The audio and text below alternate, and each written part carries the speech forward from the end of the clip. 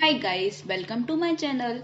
Today I am going to start next challenge of SQL, which is employee salary. Up to last session I complete up to here employee's name, and if you guys are new to my channel then please like, share and subscribe my videos. Now let's start with a challenge of SQL, which is employee salary. Now let's see what is the query in this challenge.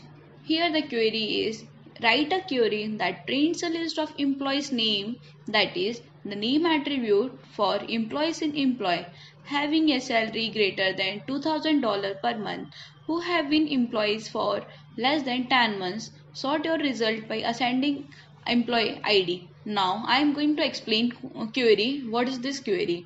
Here employee is the name of the table and we only have to fetch the data, only names from the table, and some conditions are given here is that here employee salary must be greater than $2,000 per month and the employee's work should be less than 10 months and it should be sort according to its employee ID in ascending order. Now let's start how we can code for this query. Okay, first select here MySQL, then start from here, start with a select statement, select name from, and the table name is here is employee.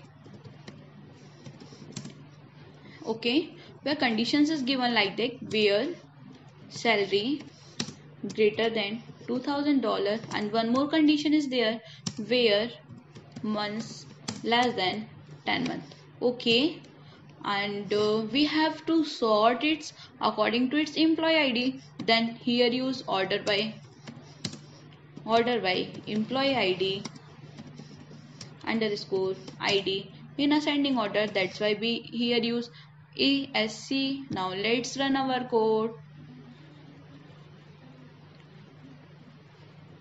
Here all sample cases are passed successfully, and I hope you guys understand this query well. And if you guys have any doubt, then feel free to ask me in this video. You can comment me and I will also provide you email ID. You can mail me here there.